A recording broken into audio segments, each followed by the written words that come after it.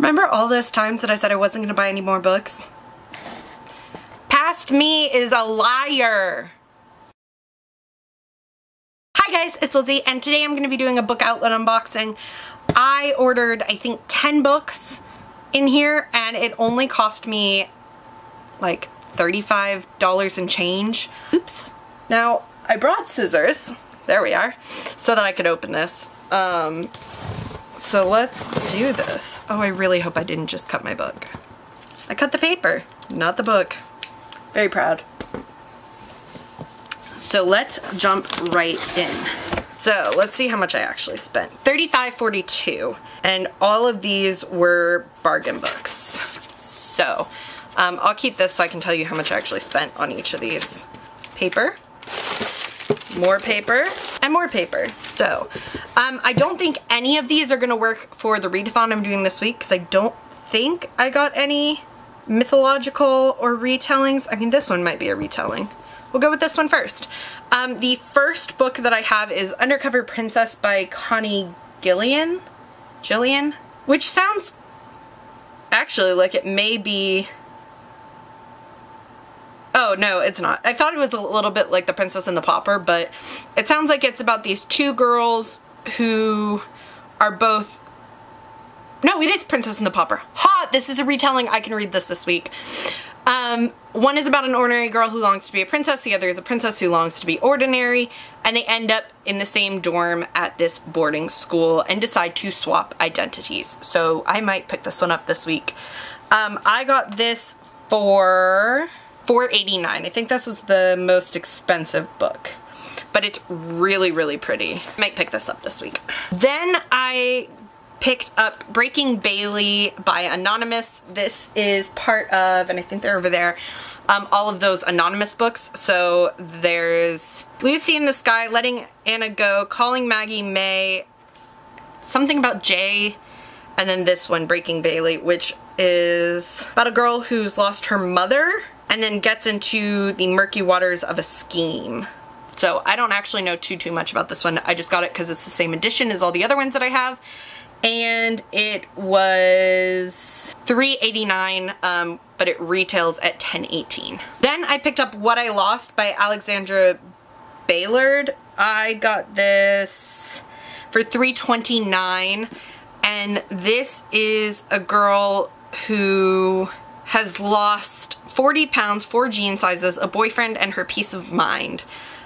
She's also the newest resident at Wallingfield, a treatment center for girls like her, girls with eating disorders. I'm interested to read this because I've battled with eating disorders in the past, and I think this would be an interesting read.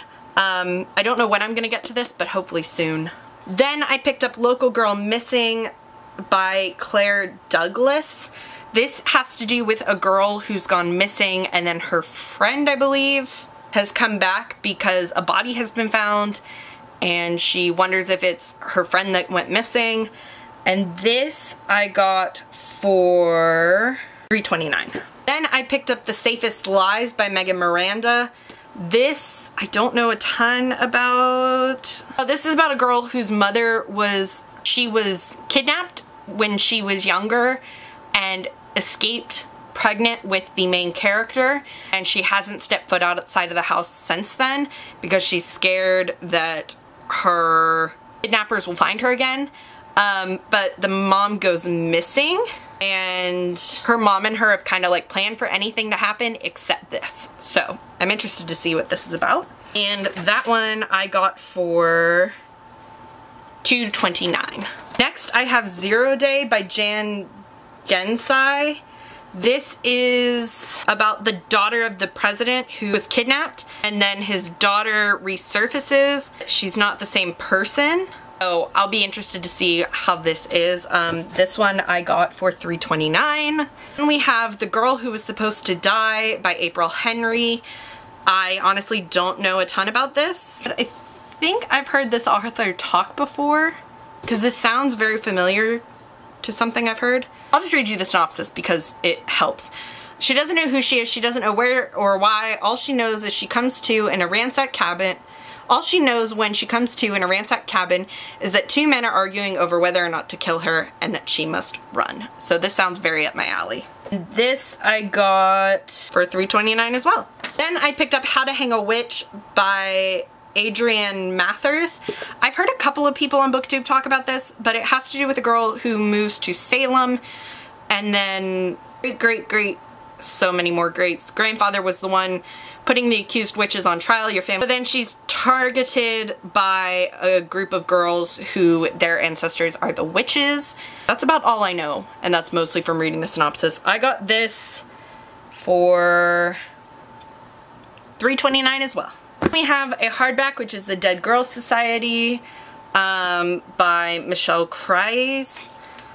I know that this has to do with a game and a girl that has cystic fibrosis, and that's about all I know about it. And this one for $3.29, which for a hardback, that's a great price. Then I got Beheld by Alex Flynn, which is a retelling, and it sounds like it might have to do with the evil... I don't know actually what this is about. I just picked it up because it was by Alex Flynn and I love Alex Flynn. And this was $1.29. Then I picked up Penance by Kane Minato.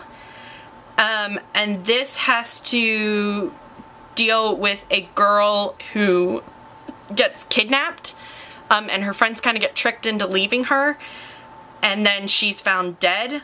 And then fast forward 15 years and the women, now grown, will all revisit that fateful day, tracing its effects on the rest of their lives. A great thriller, hopefully. That one was $2.79.